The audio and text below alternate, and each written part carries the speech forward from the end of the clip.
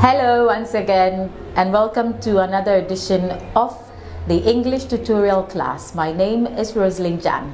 Today's word, it's a very controversial word, especially if you live in Ghana. It is a noun. It is spelled A-M-A-T-E-U-R. A-M-A-T-E-U-R.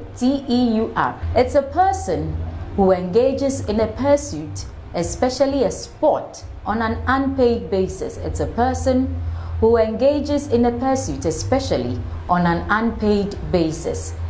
If you are such a person, you are an amateur. Yes, that is the correct pronunciation for this word. If you are such a person, you are an amateur.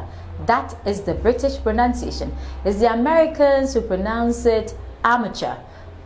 But Ghanaians, we have a special way of pronouncing this word, especially our sports presenters and those who are into sports. They pronounce it amateur. What does that mean? Amateur. Please, if you are one of those people, stop saying this right now. You will embarrass yourself. The correct pronunciation for this word is amateur and not amateur.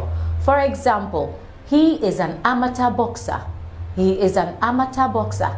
I hope that after taking part in this class today, you'll stop saying amateur and say amateur.